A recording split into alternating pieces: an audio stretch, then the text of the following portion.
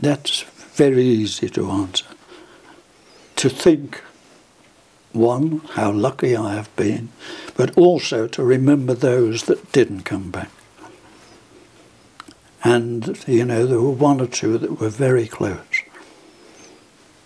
So it's a difficult day. It's not purely a remembering celebration for the end of war. It's much more than that. Well, remember, I didn't take part in any of the celebrations.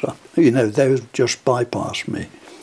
So there was no gear change, or, you know. But yes, that is true, yes.